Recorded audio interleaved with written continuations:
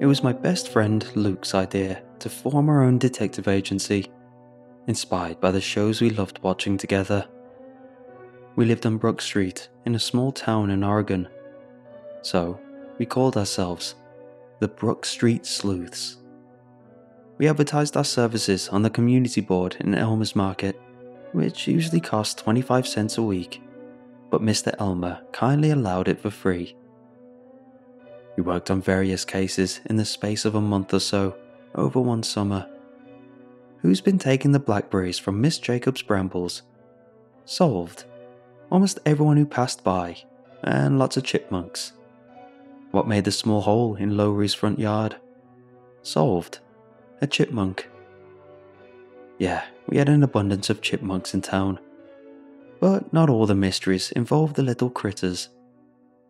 They were clearly not mysteries to the adults who hired us, but the best thing about living in that kind of community was the willingness of our neighbours to contribute to our idea of fun. Luke and I were rewarded with many sodas and candy bars for our sleuthing skills. Despite our success rate, the Brook Street Sleuths was a short-lived agency. Our last ever case began with a very real mystery. Where is Mr. Page's dog? Frank Page was a retired widower and happened to be my next-door neighbour. His dog, Milo, a Yorkie, was what Frank referred to as a pain in the proverbial. Milo was an expert escape artist. He was always getting out of the yard and causing mischief in town, but would usually come back home with his tail wagging after an hour or two. One evening, we could hear Frank calling for Milo from the doorstep. He'd escaped as per, but it had been several hours and he still hadn't returned. My dad offered to drive around the neighbourhood to look for him, but had no luck. The next morning, I helped Frank make a missing poster. We stuck a photograph of Milo on a sheet of paper using a glue stick, and I neatly wrote the details underneath in black marker as dictated by Frank. Then we went to Elmer's Market to use the photocopier and made 10 copies. It should have cost us $1, but Mr. Elmer said there was no charge and wished us luck in finding him. Frank bought me a cola as a thank you. "You're a good kid, Ricky," he said, patting my back. I could hear he was upset. "We'll find him, Mr. Page," I said. "The Brook Street Sleuths are on the case." He chuckled. "He's a piece of work, but I'd be lost without him. I'll go knock for Luke just as soon as we've put up these posters." We left one on the board in Elmer's, then stuck the remaining posters on telegraph poles and the 2 bus shelters in town. I asked Frank if I could keep hold of the original photograph of Milo. That way, I could show it to the local residents during our investigation. Before I knocked for Luke, I went back home to tell my parents. "Don't wander too far, Ricky," said Mom, "and stay out of the woods. I don't like the thought of you boys in there alone." There was a woodland area that lined the back of town. I absolutely planned on looking in there. I told my mom I wouldn't though, of course. I grabbed my bike and rode to Luke's to fill him in on the details. There, we rode around town and knocked on doors, asking if they'd seen Milo. It was mostly unsuccessful, but one lady had some potentially useful information. "Now that I think about it," she said on the doorstep, "I did see a little dog sniffing around the brambles on Maple Road yesterday." "Thank you, ma'am," said Luke. We discussed it as we retrieved our bikes from the end of the driveway. "There are 2 houses on Maple Road with brambles in the yard," he said. "Miss Jacobs," I said, "and the Deans. Why did it have to be the Deans?" The Dean family were not known for their warm community spirit, especially the oldest son, Tommy. He was a senior and notorious troublemaker who had caused Luke and I a lot of grief. The family also had a much bigger, meaner dog that I would probably treat Milo as a snack. "We'll go to Miss Jacobs' house first," said Luke. "If we're lucky, we won't have to go to the Dean's at all." We left our bikes on the sidewalk and knocked on Miss Jacobs' door. "Well," she said warmly, "if it isn't the Brook Street Sleuths." "Hello, Miss Jacobs," we said in unison. "What can I do for you boys?" "We're looking for my neighbour, Mr. Page's dog," I said, showing her the photo. "He went missing yesterday afternoon." "Oh no," she said. "I'm familiar. I sometimes see him in the yard by the brambles, but I haven't seen him for days." "Thank you anyway, Miss Jacobs," said Luke. "Of course," she said. "I'll keep my eye out. Oh, and help yourselves to blackberries." As we walked down Miss Jacobs' pathway, we looked at each other with concern, knowing we now had to visit the Deans. We took the opportunity to eat a few of the ripened berries before braving it, then wheeling our bikes to their house. The yard wasn't as kempt as the others in the neighbourhood. It was overgrown, and there were scraps of metal from various vehicles dotted around like a junkyard. We slowly walked up the path. As soon as we knocked on the door, there came loud barking from inside that made us jump, followed by shouting. The door flew open, and Mr. Dean was standing there, holding back their monster of a dog by the collar, just barking at us like crazy. "Shut the hell up," he yelled down at it. It quietened down, but growled under its breath. "What do you want?" "Hello, sir," I stuttered. "We're asking around to see if anyone has seen my neighbour's dog." I took out the photo. "He went missing yesterday." "What makes you think I had anything to do with it?" he snapped. "It's not like that, sir," said Luke. "We're just asking if you've seen him, that's all. He sometimes wanders around the neighbourhood." "Who do you think you are?" he said. "Columbo or something?" Luke and I turned to each other, like it had been a bad idea. "We're sorry to have bothered you, sir," I said, turning to leave. "Believe me," he said, "if that rat had been anywhere near here, Kane would have sorted it out." The dog started barking again, and we hurried back down the path. "I don't want to see you boys on my property again," he yelled after us. "I won't hold him back next time." He laughed loudly as we quickly rode away, my heart beating hard. We stopped around the corner to catch our breath. Then we started to laugh uncomfortably. "God, I hate that family," said Luke.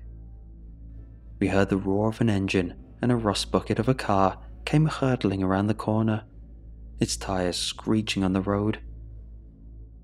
It was Tommy Dean behind the wheel. When he noticed Luke and I, he gave us the finger and sped away out of sight. "So suspicious," I said, "but maybe too obvious." Luke shrugged. "They're assholes, but I think we need to investigate more first." When it felt like we'd exhausted all avenues in town, I suggested we look in the woods. Luke was apprehensive, as, like me, he was forbidden from the woods without an adult. But it seemed logical that a dog would be drawn to the woods, especially with all the chipmunks to chase. "If we do find Milo there," I said, "we'll just pretend we found him someplace that won't get us in trouble." We looked around for an hour or so, shouting Milo's name from time to time.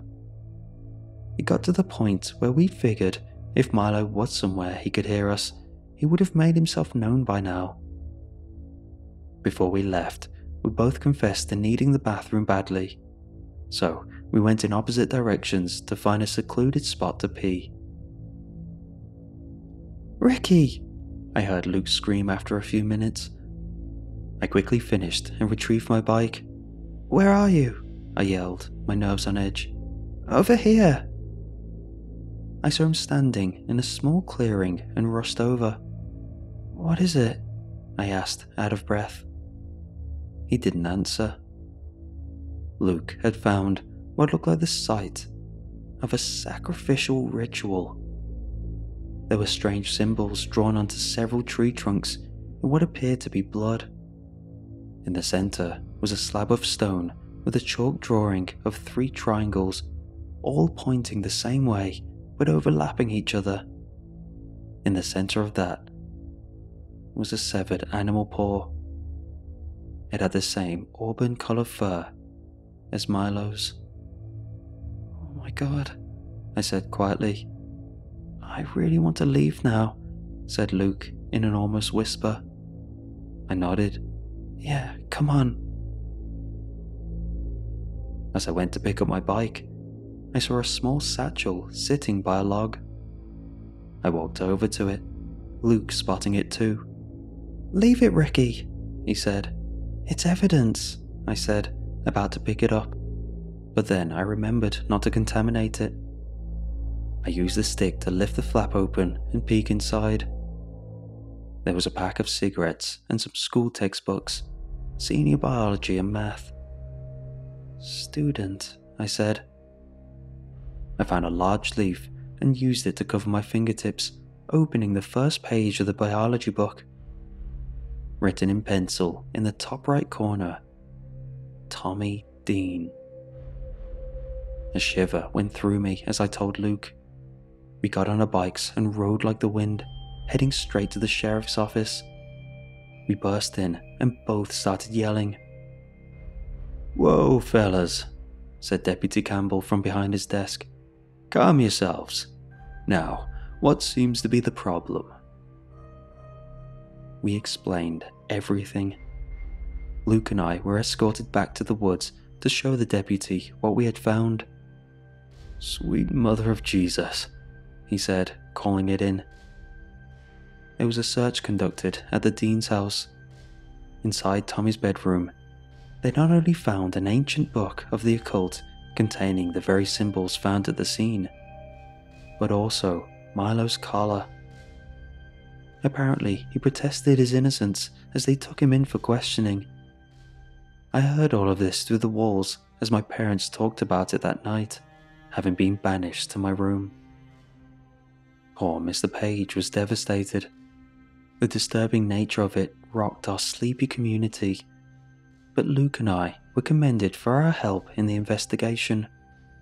We both received honorary badges from the sheriff's department, making us feel like real investigators.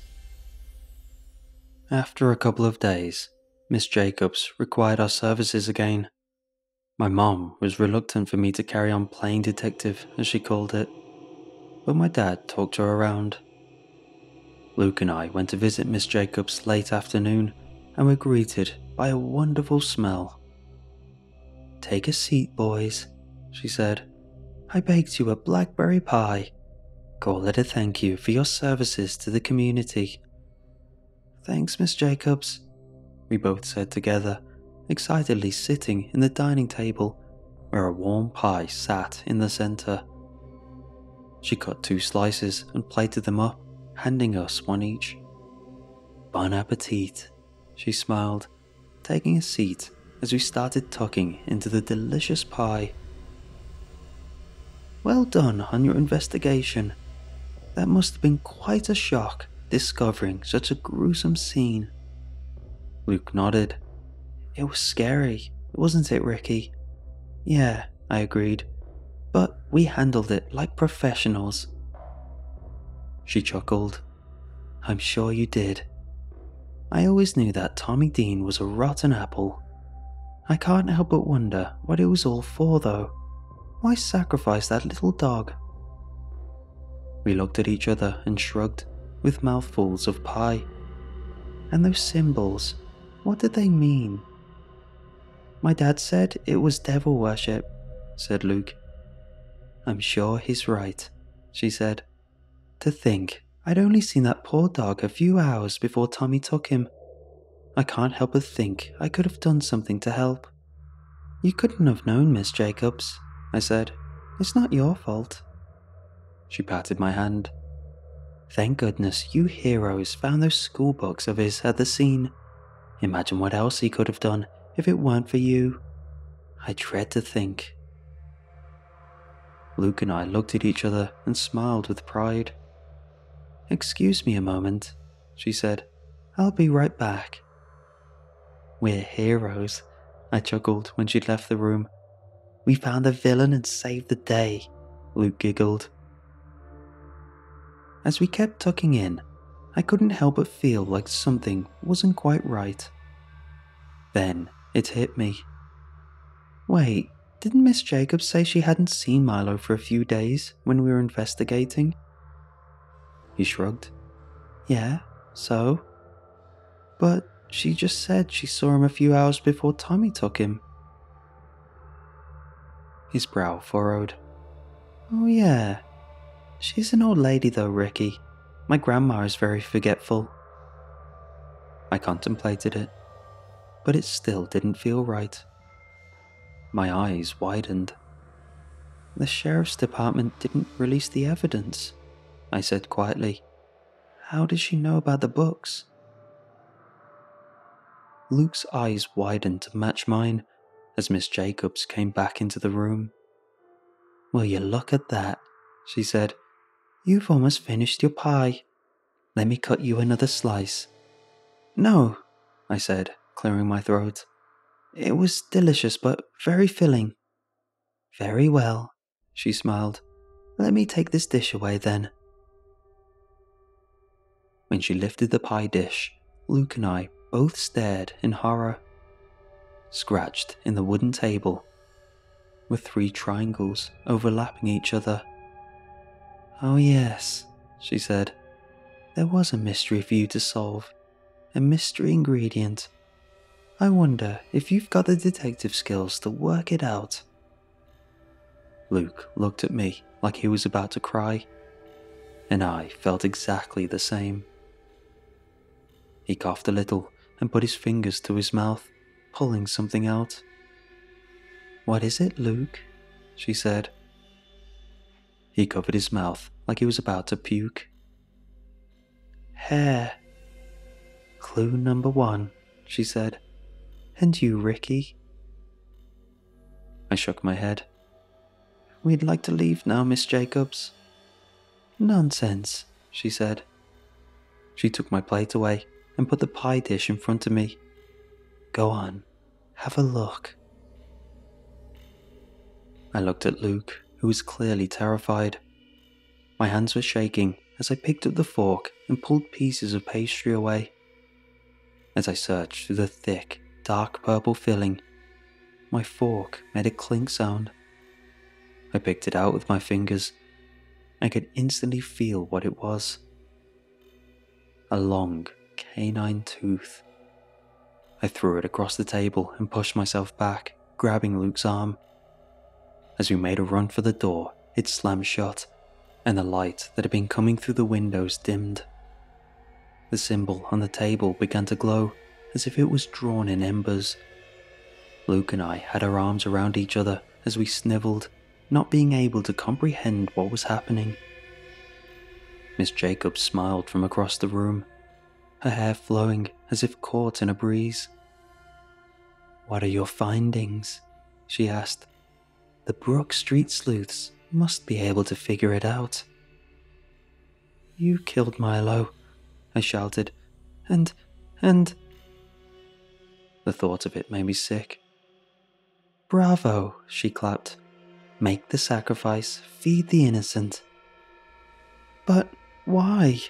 screamed Luke. "I am far older than any human should be," she cackled. "That takes a bit of dark magic to maintain."